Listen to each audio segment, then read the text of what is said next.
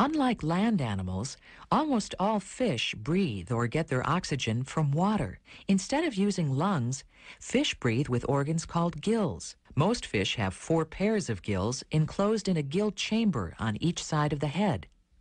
On the outside of the body, a flap of bone called a gill cover protects the gills of bony fish. To get oxygen, fish gulp water through the mouth and pump it over the gills. In many fish, the breathing process begins when the gill covers close and the mouth opens. The walls of the mouth then move inward. The mouth partially closes and the gill covers open.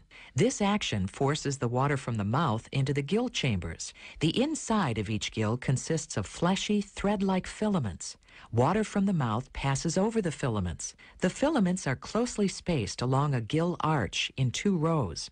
Each filament has many tiny extensions called lamellae. Blood flowing through the lamella takes oxygen from the water and releases carbon dioxide into the water. After the fish receives its oxygen, the water passes out through the gill openings and the breathing process begins again.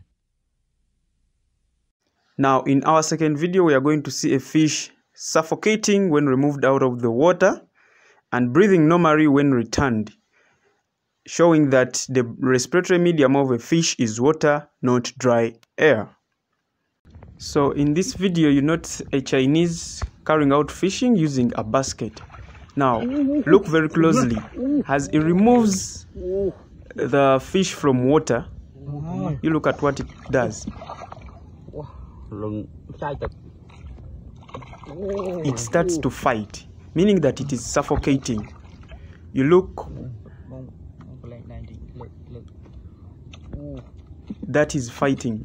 It is trying to breathe in dry air, but as it opens its operculum and the mouth, it can't extract oxygen. Now, it is going to stop fighting when he puts it down in this water. You find that it is now okay and it is not restless as it has been. So that is why fish breathes in water, not dry air.